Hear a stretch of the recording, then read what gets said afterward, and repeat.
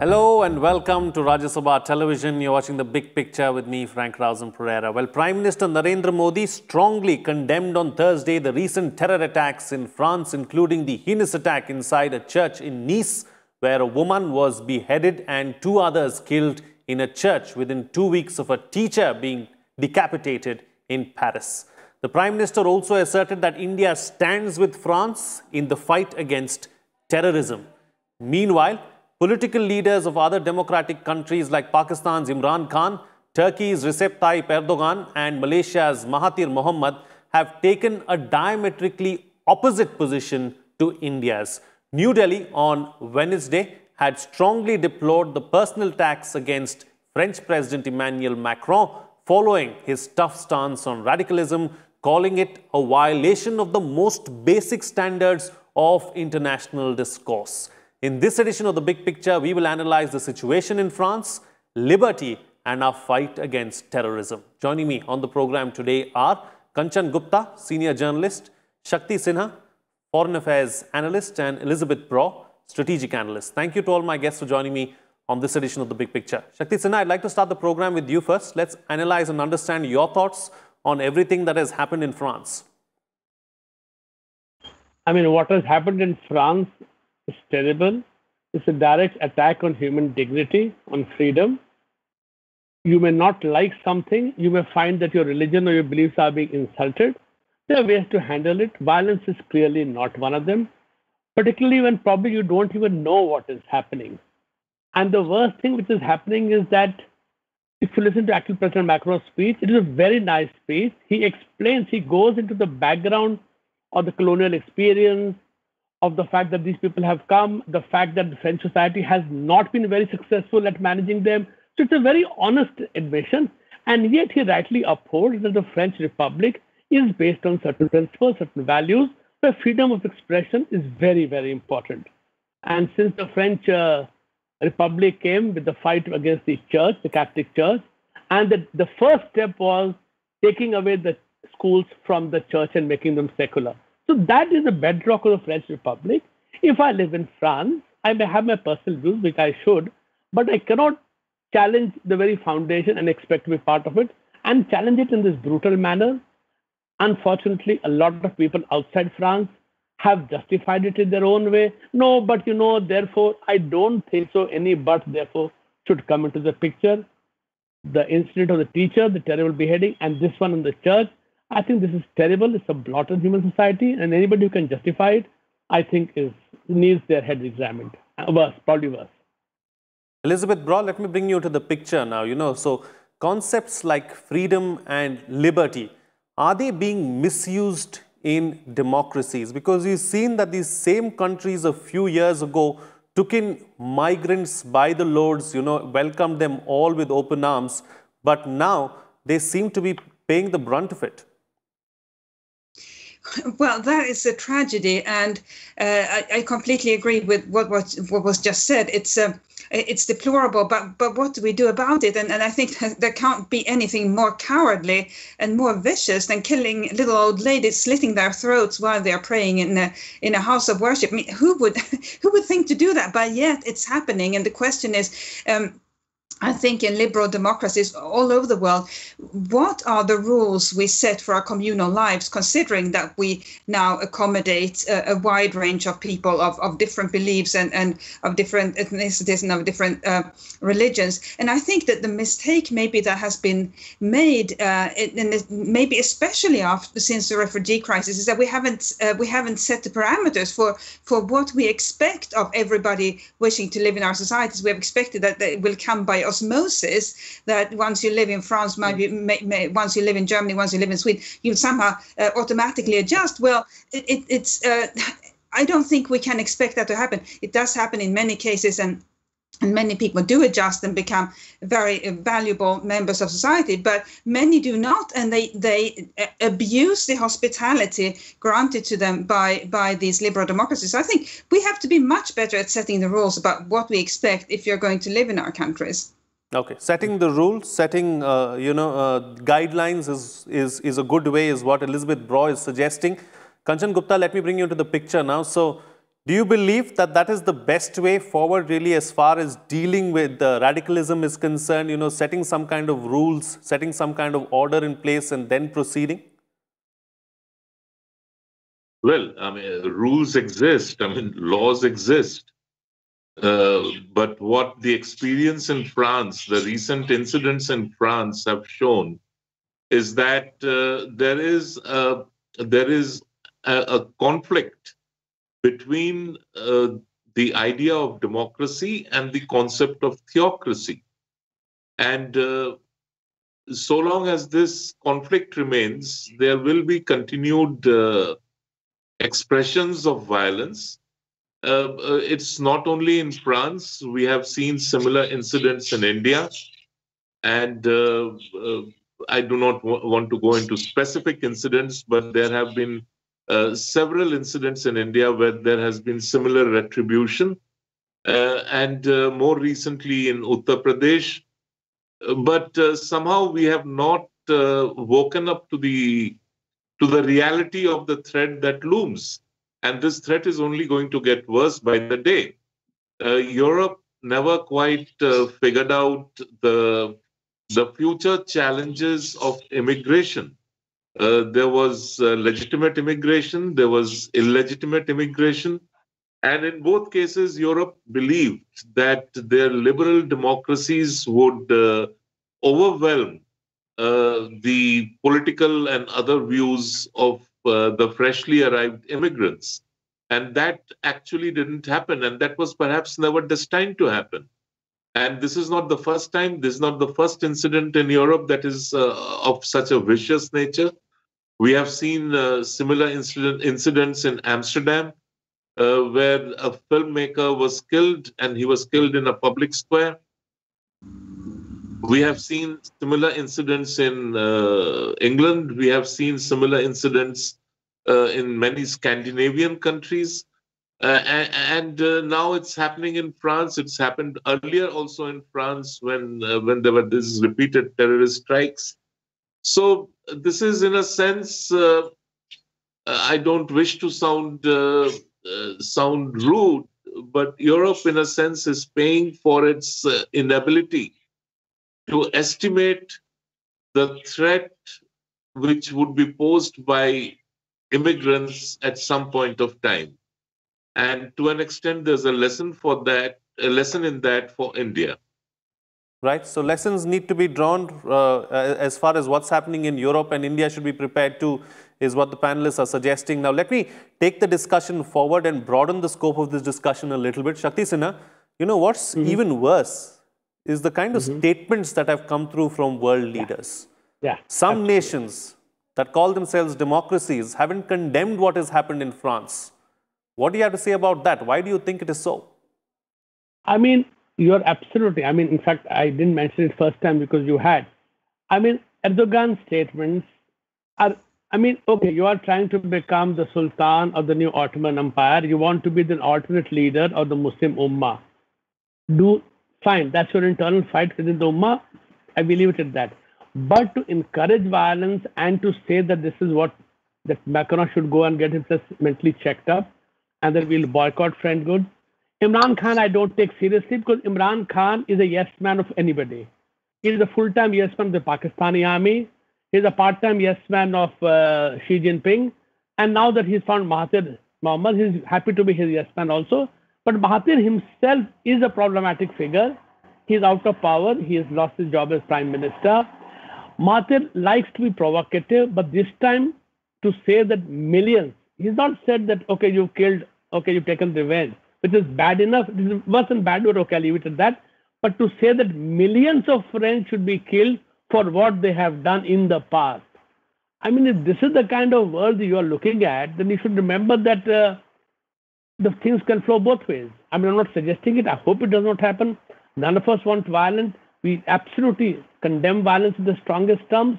But if countries who live in the international community with each other have minorities and whose own people are minorities in other countries, if you are not sensitive to the fact that there will be differences of opinion, yes, you think insulting is bad, those people allow insulting, there are ways to deal with it. One, don't see the cartoons. Don't read an offending book. Nobody's forcing you to read a book. Nobody's forcing you to see the Charlie Hebdo cartoon. Don't see it. In fact, this teacher in class in France told, yes, I'm doing this to show how strongly we value freedom of expression, despite the killing of the Charlie Hebdo case.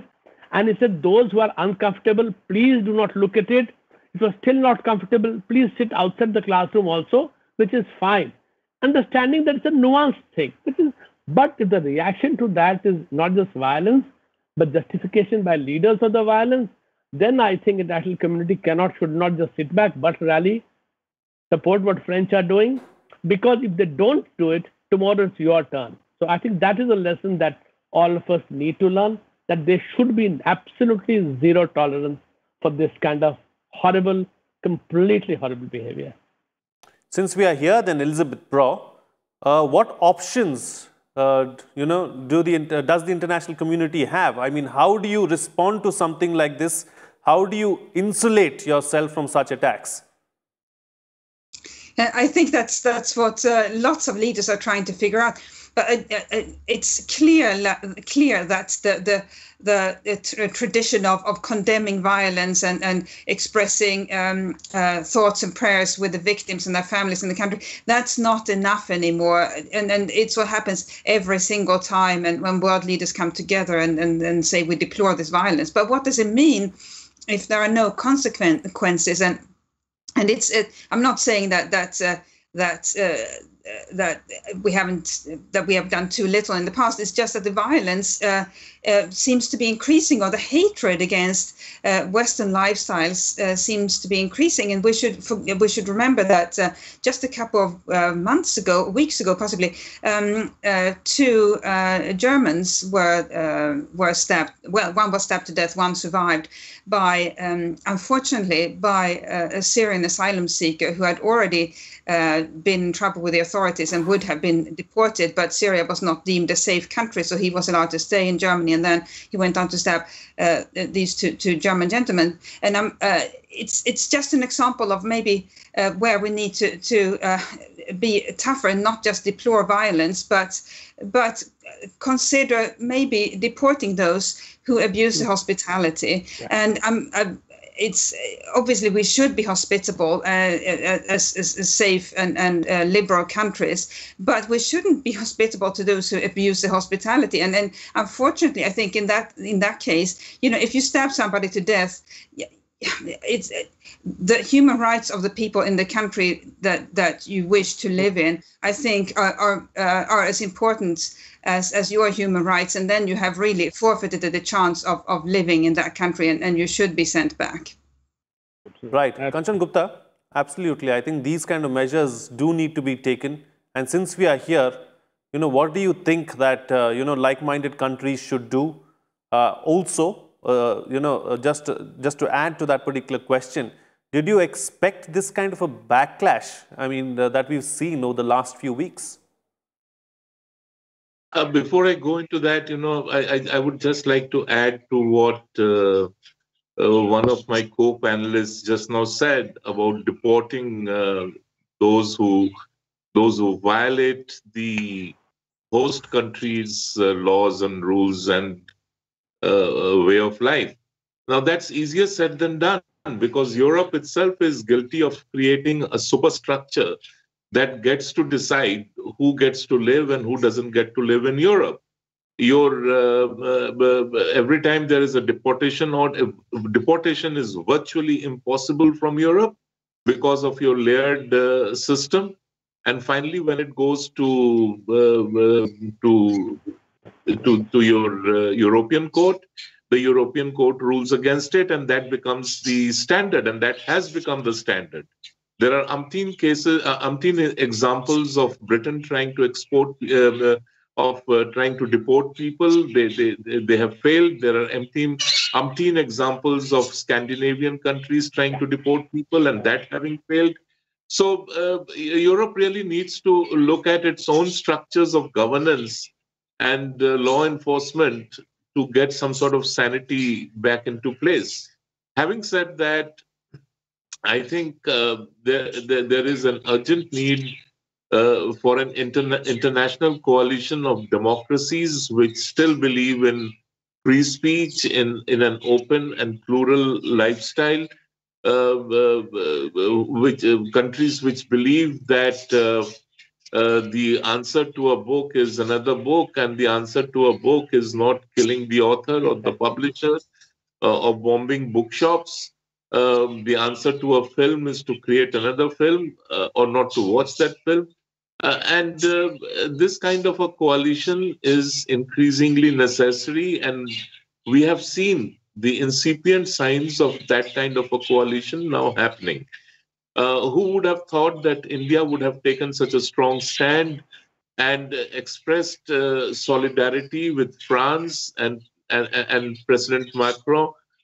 Because let me just remind people that in 2005, when the Danish cartoons controversy happened, the then government very abjectly called upon the government of Denmark to offer an apology, an unconditional apology. If I remember correctly, the scheduled visit of the Danish Prime Minister to India was called off, and India basically joined the global Ummah chorus of protest. So from there to here has been a long journey, and I am extremely, extremely happy to see, and I'm really grateful to the government that it has chosen to take a firm stand and send out a very strong signal. And as far as global reactions or partisan reactions are concerned, Mahathir Mohamad's reaction is not at all unexpected. He has been propping up radical Islamists. I mean, Zakir Naik, who escaped from India, found shelter with him. He gave him shelter. And there are other numerous stories that can be told. As far as Imran Khan is concerned, Shakti is right. We really don't need to take that pipsqueak seriously. And when it comes to Turkey, Turkey is at war with the whole world. And Turkey is going to come to grief because of its very rash decision to take on the entire world, and it's in fact it's at war with many Muslim countries too.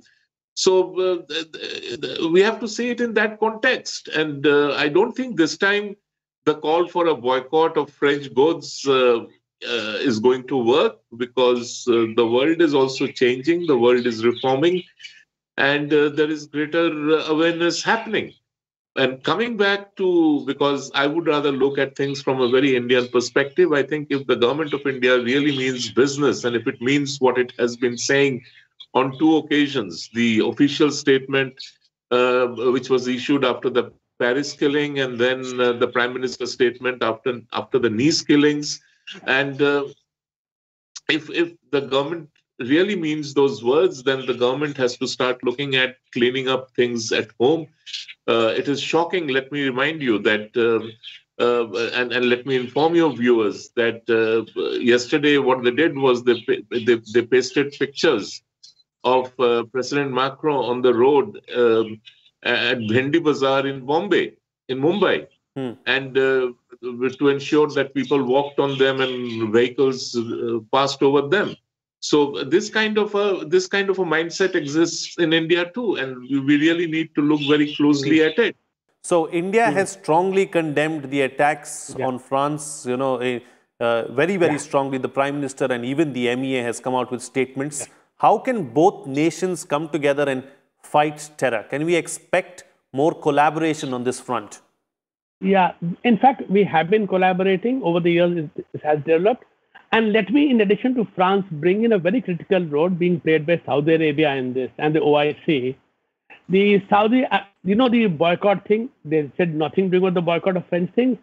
The OIC, led by the Saudis, while deploring the cartoons, said it's unfair, it's insulting to Muslims, also then condemned the killing of the teacher and the violence.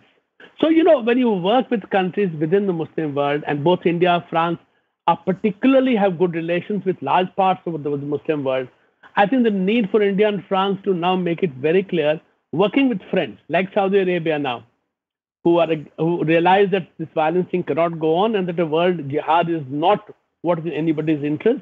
I think the need for both countries, therefore, to develop much closer relationship, sharing of intelligence, understanding how to work with radicals and therefore counter-radicalization and de-radicalization both at the same time. Those who have become radicalized have to be brought back. The radical propaganda, which Kanchan mentioned about Bhindi Bazaar, how do you counter that?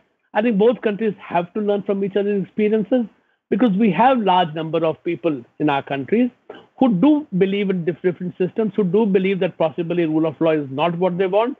How to deal with that? I think we have to learn from each other. But of course, particularly at the bottom line, share intelligence amongst yourselves and with others, that those who are beyond the pale, who will not come back, how do you deal with them? Do you let them fester and spread, or do you control them and bring it under control? Absolutely. And since we are here, Elizabeth Bro, how serious are nations about fighting terrorism? I mean, when they can't define terror, how can you fight it?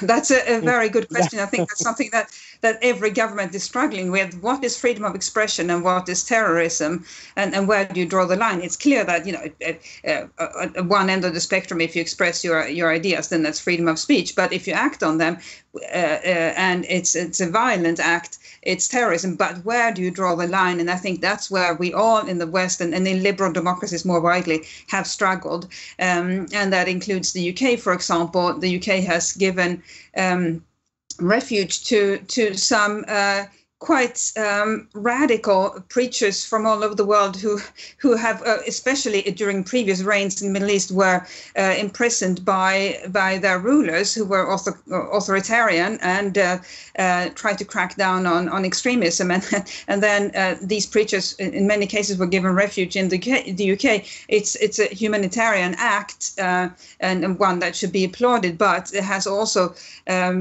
caused trouble for the UK. And I think many people will remember somebody called or nicknamed Captain Hook because he had a hook instead of a hand because his hand had been lost in some sort of accident.